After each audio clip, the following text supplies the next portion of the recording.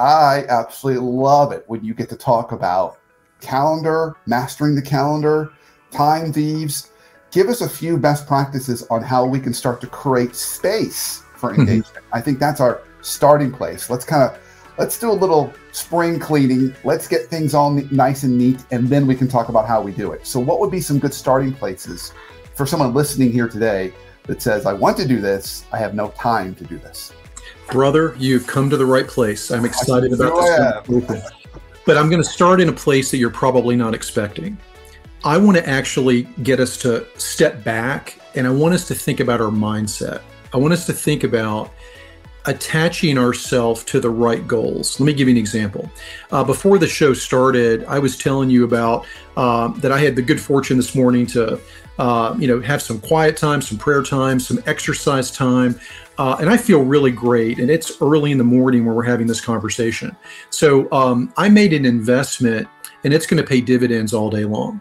So here's the thing, and this is getting directly to your question. When we think about spending more time with our people, yes, you're correct. Everything takes time. Time is a finite resource. We only have so much of it. Absolutely.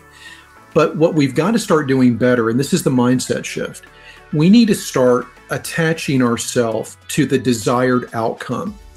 If I invest more time with my people, if I help them, develop them, listen to them, focus on them more, give them a little bit more insight into the why, if I tap into their creativity, if I get them focused on the right things, if I do all of that, and yes, it does take time, the payoff is immense.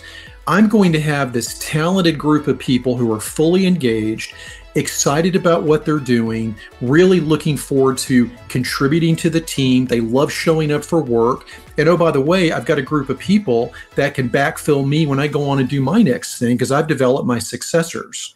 So here's the thing. I think we often look at, oh, I've got a one-on-one at 10 o'clock today. Man, I am so busy today. I don't have time for that. I'm going to punt that to next week, which is very common, by the way.